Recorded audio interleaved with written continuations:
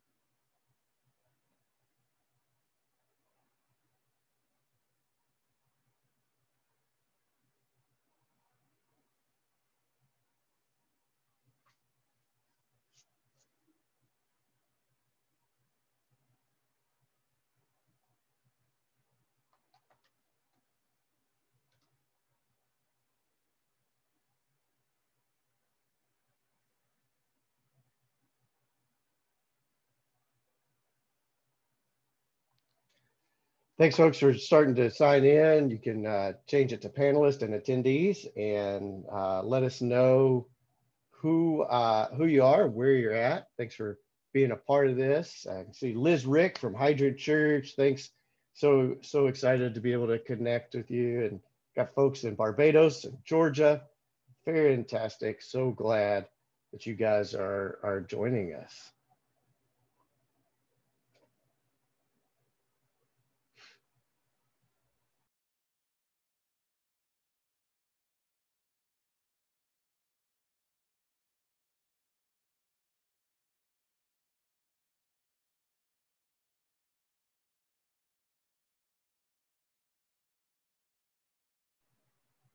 Wow, love it. Folks from Czech Republic, Toronto, Nova Scotia, thanks for being a part of this today.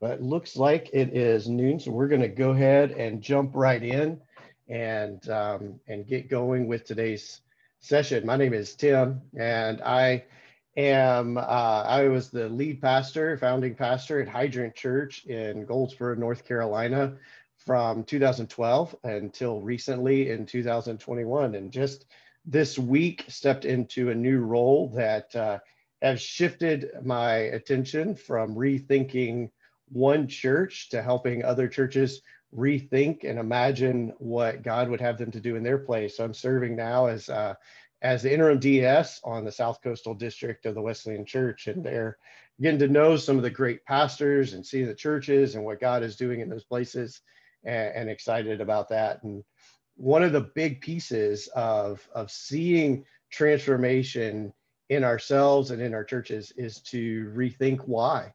And so we're going to take some time today to talk a little bit about what it looks like to rethink why in our lives, as well as what it looks like to rethink our church's why.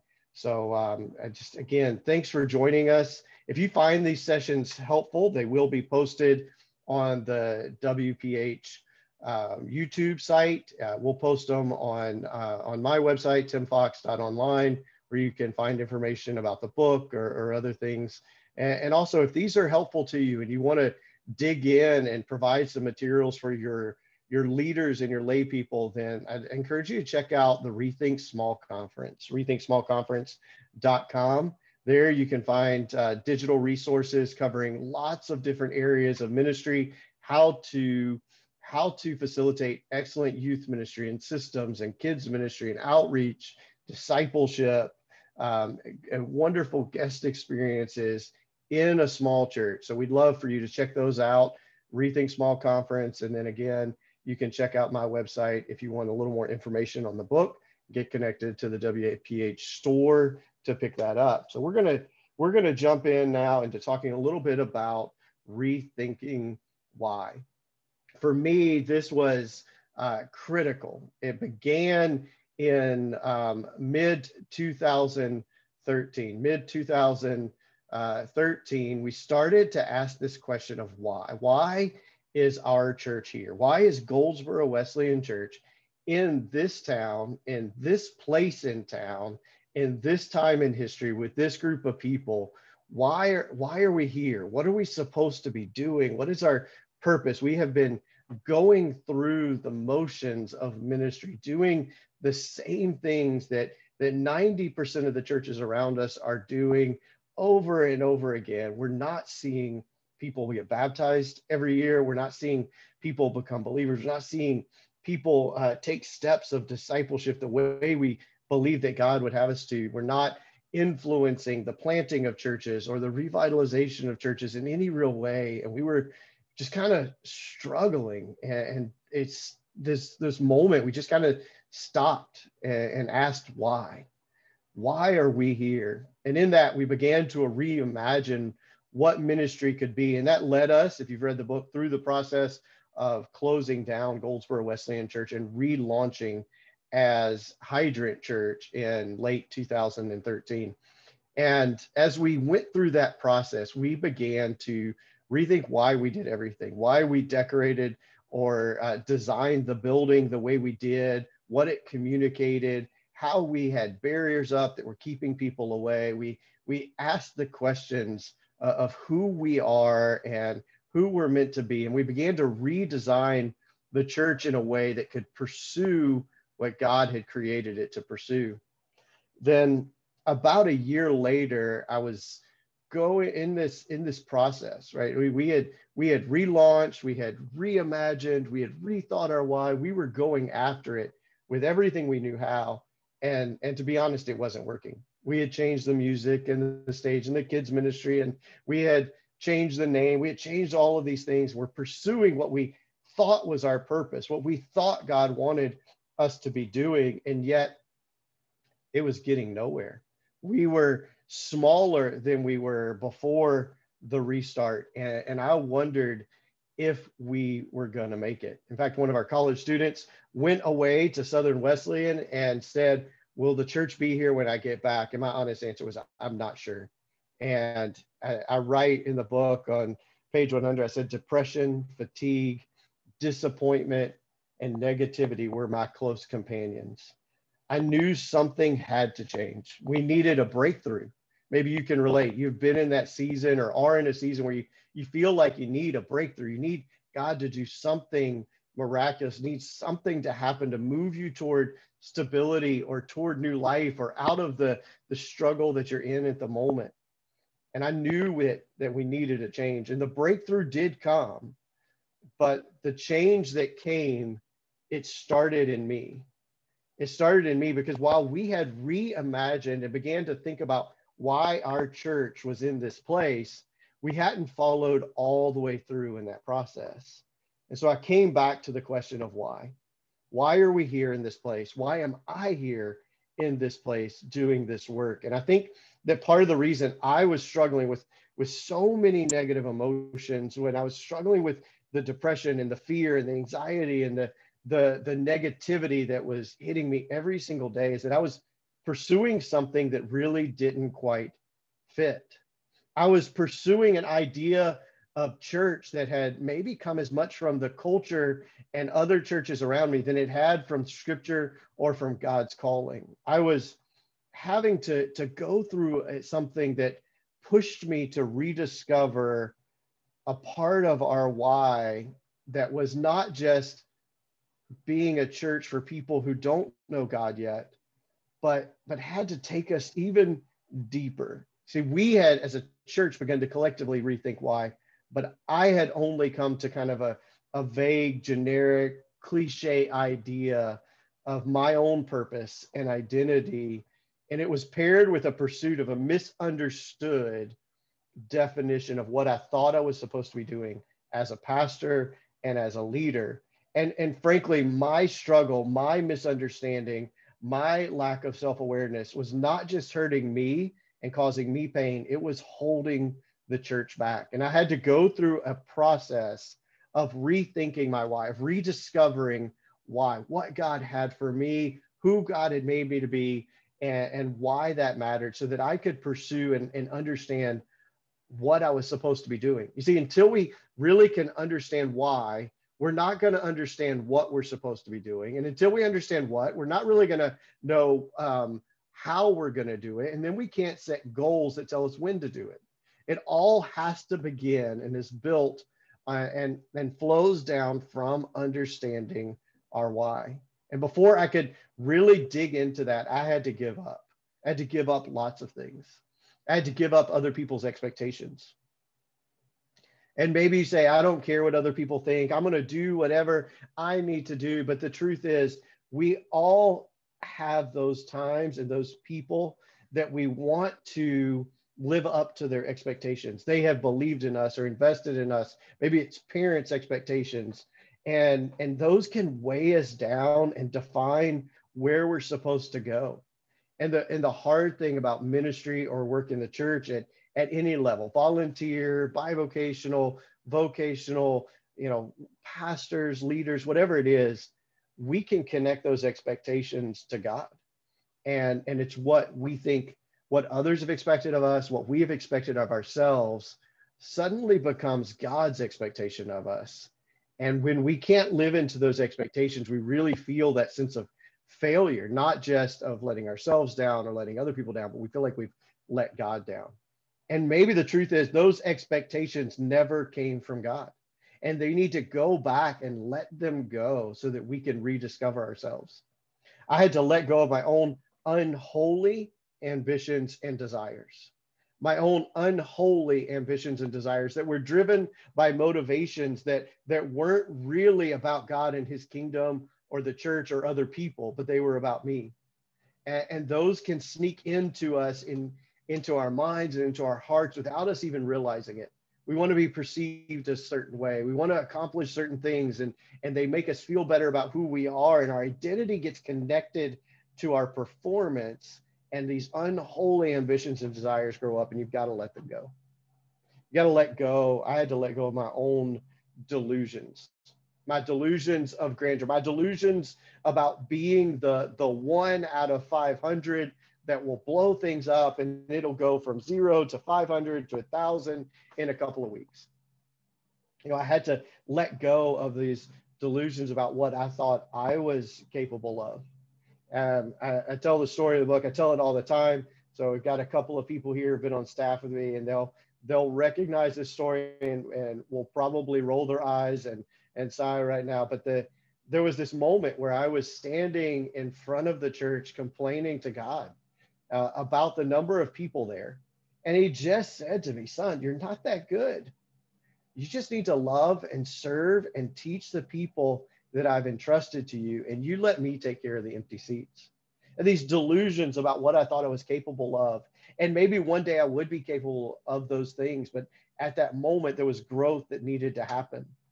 And I had to let go of my own ideas so that I could discover what God was wanting to do in that place. My own ideas of what validated ministry, of what made for a good church, of what made for a successful pastor, and rediscover what those meant. And that meant for me that as I gave those up, I entered into darkness.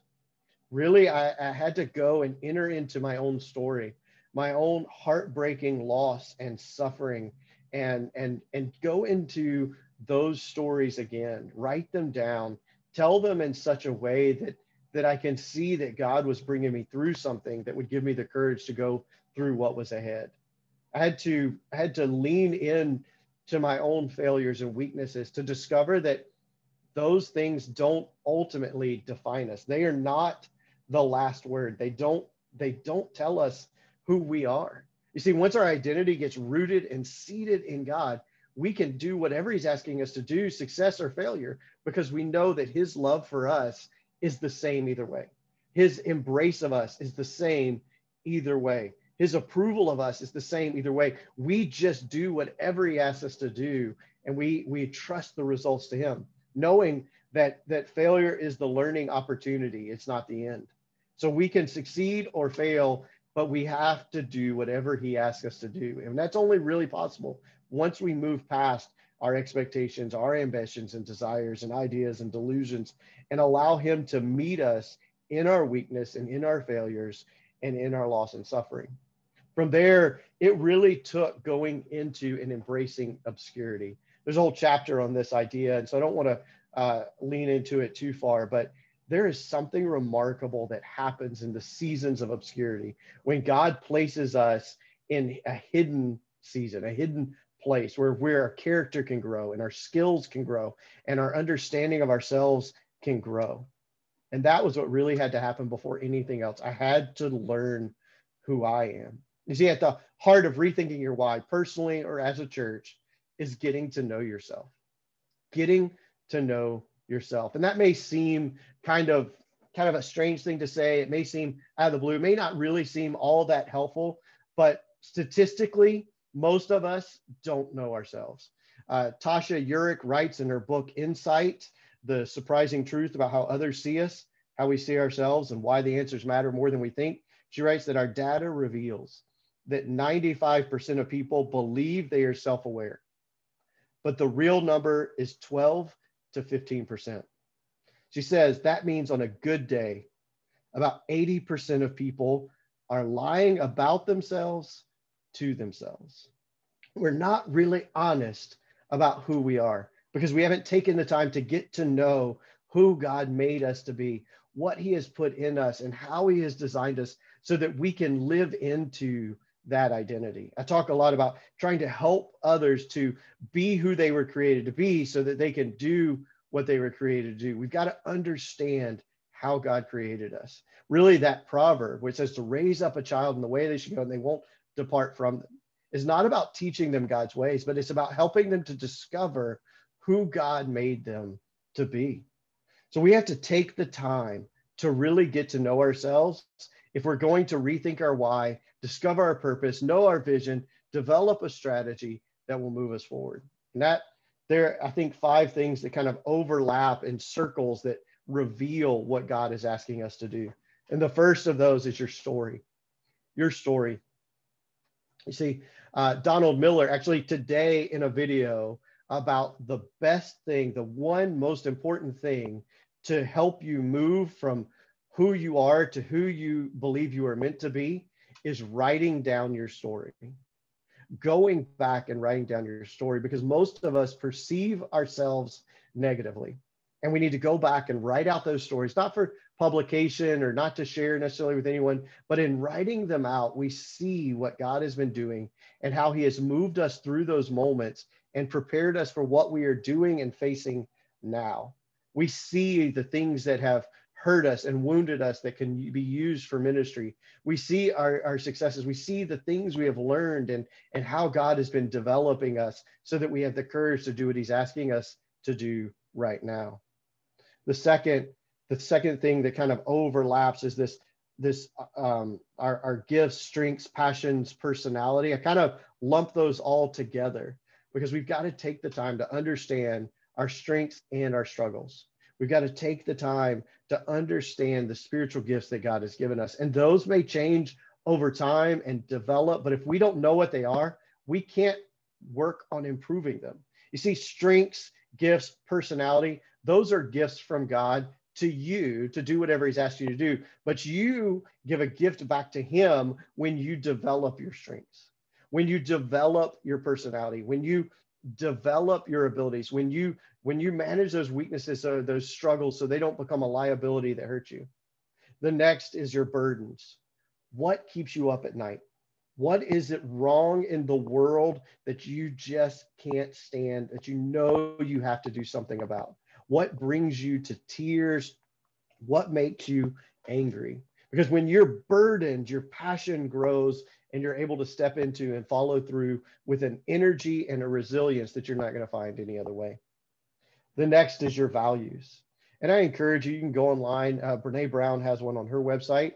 You can download a page as a list of like 100 different values that many people have. and work, spend the time to narrow down your values. What is most important to you? And maybe take the time to narrow that down to the two most important values for you. What are the most important things that you value more than anything else? And the first time you go through that list, you'll probably get it down to about 10. It'll take you another hour or so to get it down to 5. And then eventually you can narrow it down to 2 and really pray through and think through those things and let those shape how you understand yourself and what it is you're supposed to be doing. And then finally is your calling.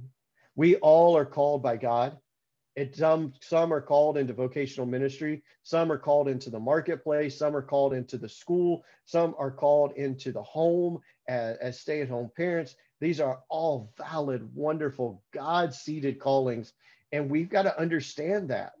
If we don't really have a strong sense of what I am called to, then I'm not going to be able to do the things that he wants me to do. I'm not going to understand how my values and my calling and my burdens and my story overlap to create a place of ministry for me in the world, a place where I can effectively make a difference, a place where what God has put in me meets the needs of those around me, and we can really do something significant in the name of God, for the kingdom of God, for the people who don't know him yet.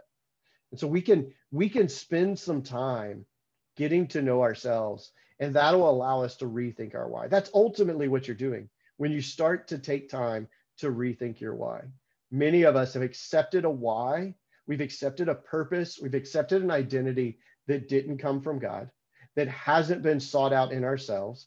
We have no idea where it came from. We have this definition of being a leader or being a pastor that just came from someone else that was a leader or a pastor for us. We have this understanding of what it means to be a Christian or follower of God.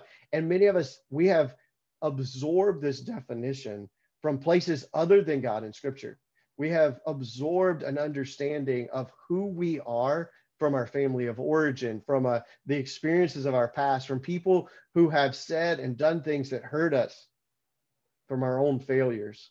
And we need to stop and rethink that why. Rethink who we are so that we can do what we were created to do.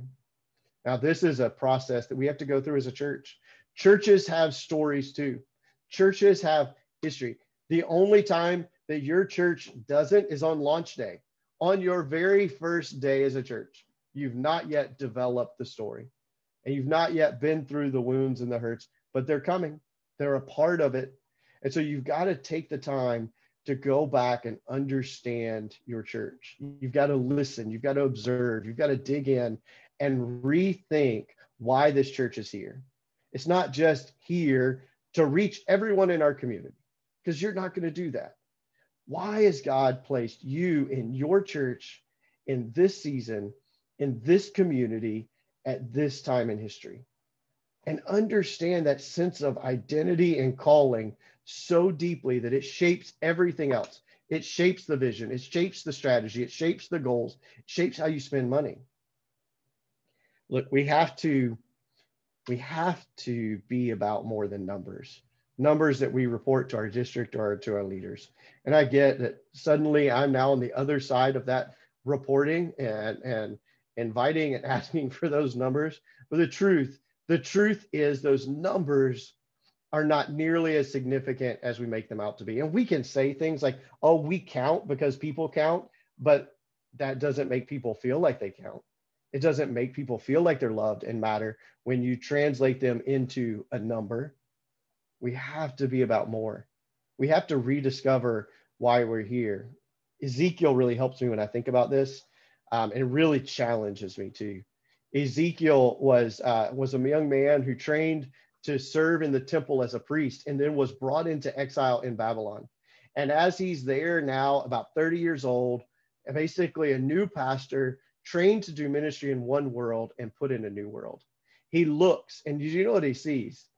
He sees the people of God gathering down by the river, and they are singing the old songs and they're telling the old stories, and they're waiting for God to come rescue them. And that's all they're doing. That's all they're doing. They're going down by the river, singing the old songs, telling the old stories, just reminding themselves and hoping for the day that God comes and rescues them. And God begins to speak through Ezekiel through crazy visions of a God on this remarkable chariot that can go anywhere, revealing that God is now with them in this new world and that he has more for them to do. The illustrations that Ezekiel used, I don't recommend in doing any of his bodily illustrations, mimicking him. But we've got to understand that the world has changed, and we can't just simply gather up in our little churches, singing our songs, telling our stories, waiting for Jesus to come back again. That is not what he's asked us to do. It wasn't what he asked God's people to do in Babylon. He told them to go work for the good of the city, to build homes, to get married, to build, plant gardens, to invest in the world around them, be the witness of God in that place. And that is our calling. We have to go, like Ezekiel, into this crazy world around us that doesn't understand us, that doesn't share our values, doesn't share our stories, doesn't share our priorities.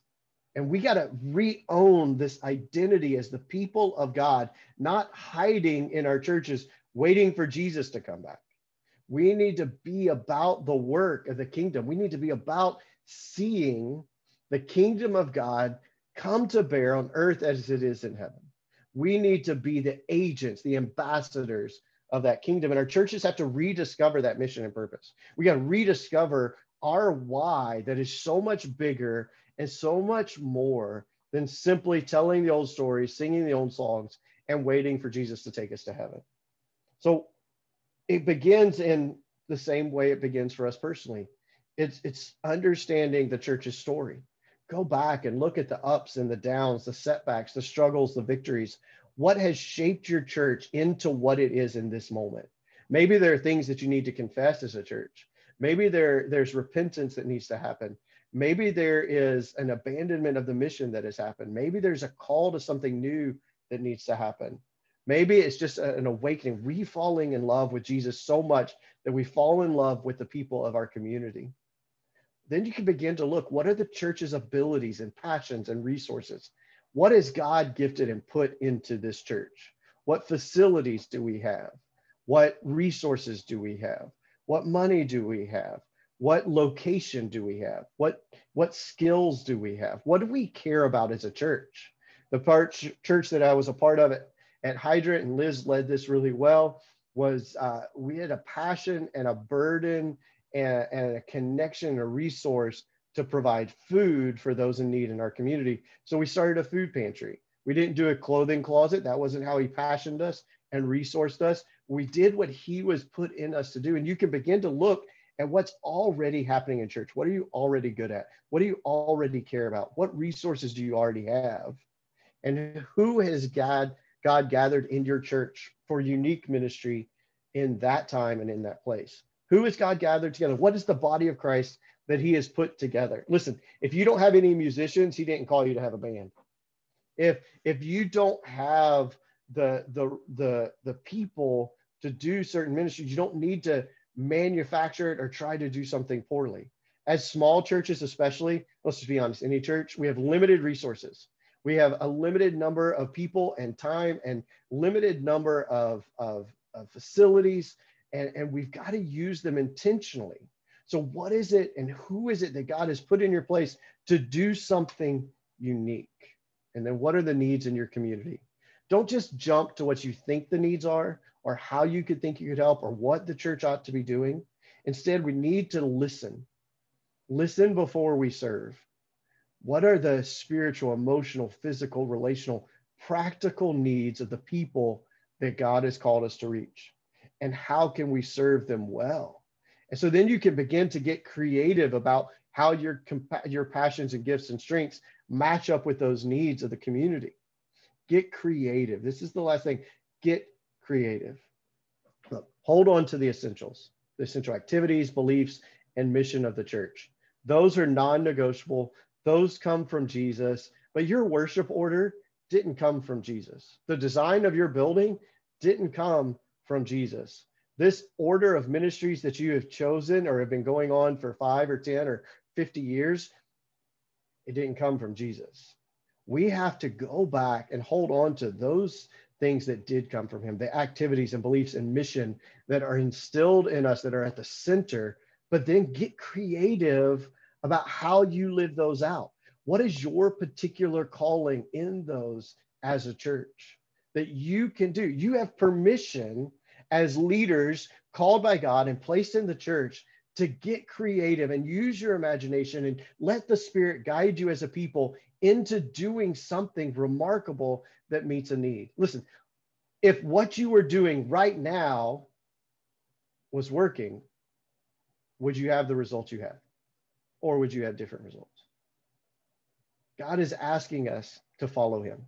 Just do what he asks you to do.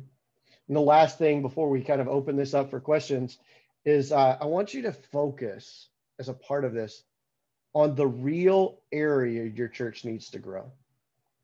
Focus on the real area that your church needs to grow. If we look at Acts chapter 2, in the early days of the church, it grew in 4 ways. You see, it tells us there that they devoted themselves to the teaching of the apostles, to prayer, to eating together, to meeting the needs of those around them, and that through those things, they began to gain favor with those around them, and then God added to their number every day. There are 4 types of growth in this passage. The first is a growth in maturity. The growth in maturity, a growth in their spiritual connection to God and an understanding of who they were as followers of Jesus, and devoting themselves to the teaching of the apostles and to prayer, to being together was how they began that process of maturity. And then they grew in unity. Let's be honest, one of the big things holding a lot of our churches back is a lack of unity, a lack of clear, unifying purpose and vision and identity. And we need to come back together, come back and grow in our unity, because we can't grow in any other way until we grow in our maturity and we grow in our unity. And if you do those things, then you will grow in favor with those around you. You will grow in an understanding of the needs of those around you. And you'll begin then, like I said, to meet the needs of those inside and outside the church. And that will lead to a growth in favor. And then ultimately, God brings the growth in numbers. And it may not be hundreds, but I believe that as we are faithful with small things, that he has said that he will entrust us with more and more. He will entrust us with more and more. But where is it that we really need to grow? Maturity? Does your church right now need to redevote itself in this season to the teachings of Scripture, to prayer, to gathering together? Does it need to grow in unity as you come back together out of this COVID season? Before you're reaching out, before you're trying to grow in numbers, before you're inviting anyone in, do you need to grow in maturity or unity first?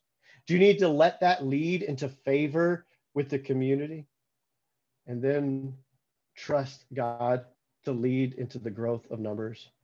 So focus, what really needs to happen right now in your church? What area do you really need to grow?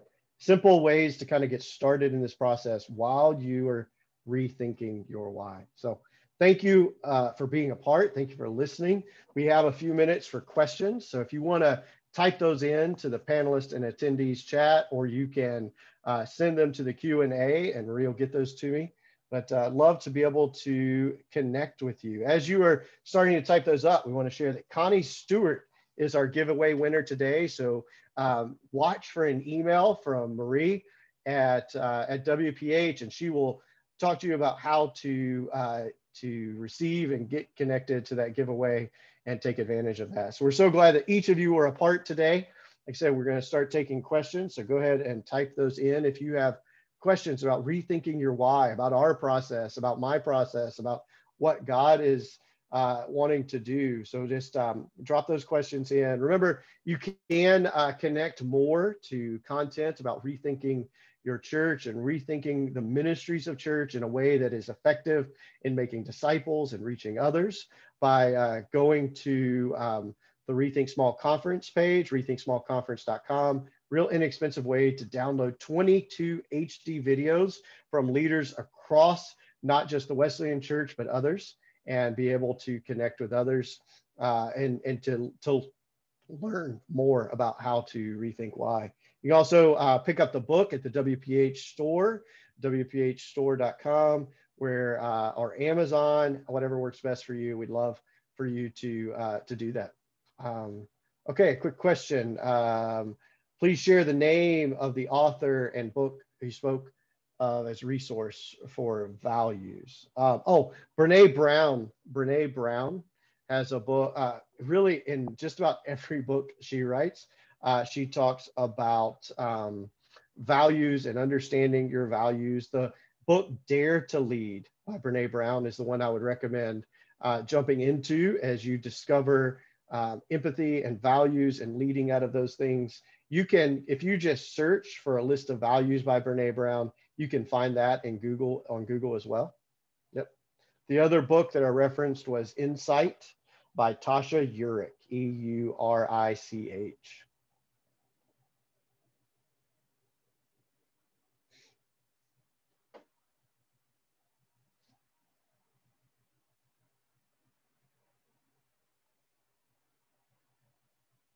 We have a few more minutes. I'll wait for questions that comes. I'll share. Marie and I were talking a little bit. Marie works with the Wesleyan Publishing House and has put this webinar together. Very grateful for them and their willingness to do this. They're incredible and have been great to work with throughout the whole process and through these webinars today. So just grateful for that. We were talking a little bit about that quote from Tasha Eurich and this reality that so many of us are going through life with a low self-awareness. And so it was just this remarkable thing to recognize that emotional intelligence is the key to really unlocking our potential in any area of work or ministry. As we understand ourselves and are able to respond to that and understand others and respond to that, makes all the difference. Somebody asked, can you go over the growth in maturity for churches again? Yeah, absolutely. So I mentioned that right at the end. 4 areas of growth from Acts chapter 2. The first is maturity, growth in maturity, growth in our understanding of the word, growth in our connection to God, growth in our devotion to the things that matter to God. Because sometimes it's easy to get stuck in what we think the church should do based on what we want. And when we become mature in our faith, we begin to prioritize the church around the things that matter most to God. So growth and maturity is first. The second is growth in unity. Growth in unity. So as we grow in unity, then we begin to reflect what it really means to be a disciple. I mean, it's so important that was the thing that Jesus prayed about. Jesus prayed that we would be unified and said that's what's really going to identify us in the world, and yet it doesn't mark very many of our churches. So we grow in our maturity and our unity, which then leads to serving those around us, and we grow in favor. Some of the ways that we grow in favor is as we serve outside of our church. We've got to go in that mission. So we meet the needs of those around us. But if you are going to do that inside your property as well, then part of that means designing your property in a way that communicates love for guests, communicates expectation of their arrival, that is prepared and values them and the journey they're on, as well as valuing Jesus and the message of Jesus. It's not just about what we love, but it's there for others. And then ultimately it's God who adds to numbers. A lot of us need to go back though to the very beginning as a church. We need to go back to what it looks like to really engage in a love for Jesus. And so as we rediscover that, it makes all the difference in our ability to cast vision and move forward toward those other levels of growth. Someone asked in the last webinar, you mentioned about gearing your church to a place where men particularly would feel comfortable. Could you talk about the process of getting your church to this man-friendly place? So part of the advantage I had was that we did a complete shutdown and relaunch, but there were some battles. We had a room full of those fake flowers. I mean, a whole room devoted to the storage of flowers to be spread out around the building, doilies all over the place. I had pastored another church that had mauve or pink carpet and pews and chairs, and everything was pink. And it was just this really kind of flowery place. And that's not necessarily a knock. It's just that we had a tendency to place the responsibility for decorating or communicating what we're about to women. And so they created a place that they felt comfortable in at home, the way they did at home. And there's no knock on that. The problem is that men don't always feel comfortable in those places. And that there's this just simple stat that drove this for me is that when you win a man, you win a family. When you win a man, you win a family. If you don't win dad, it doesn't take long before the church or before the family follows dad. If dad is not in church, if dad is not connected to the gospel, if dad is not involved in what's happening, if dad is not following Jesus, then it becomes infinitely more difficult for the family to continue to follow Jesus apart from him. It's not impossible. It happens all the time, but it is a challenge. So we decided to intentionally target men, to dress in a way as a church that created a place that men felt comfortable to be themselves. We decided to design the logos, design the mailers, everything in a way that would reflect a more masculine design. In the building, that meant lots of wood and steel and things like that. There were no flowers anywhere, no doilies, no extra little tables, things out for no reason kind of thing.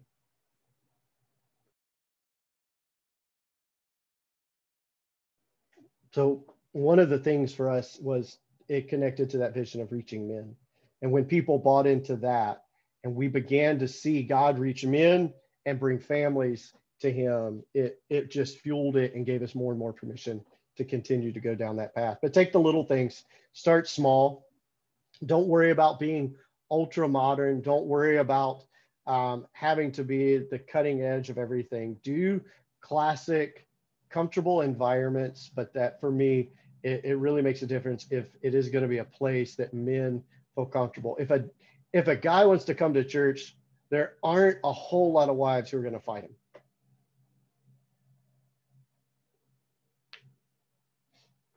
Other questions? Got about 5 more minutes. Somebody has a question.